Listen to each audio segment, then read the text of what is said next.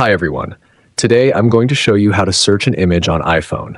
Whether you're looking for a specific photo or trying to find similar images online, I'll guide you through the process step by step. Let's get started. Method 1.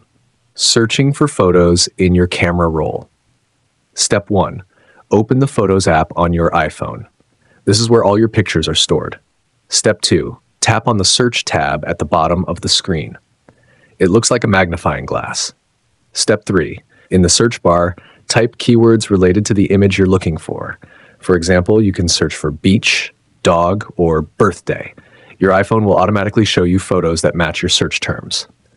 Step 4. Scroll through the results to find the image you're looking for. You can also tap on suggested categories like places or people to narrow down your search. Then, tap on the image to view it. Method 2. Searching for images online using Safari. Step 1. Open the Safari app on your iPhone. This is your default web browser. Step 2. Go to Google Images by typing images.google.com in the address bar and tapping Go. Step 3. Tap the camera icon in the search bar. This is the Search by Image feature. Step 4. Choose Upload an image and select a photo from your camera roll. Alternatively, you can take a new photo by selecting Take Photo. Step 5. Google will analyze the image and show you similar pictures as well as websites where the image appears. And that's it.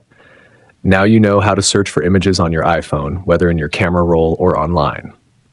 Thank you for watching. If you found this helpful, don't forget to subscribe to the channel for more tips and tutorials.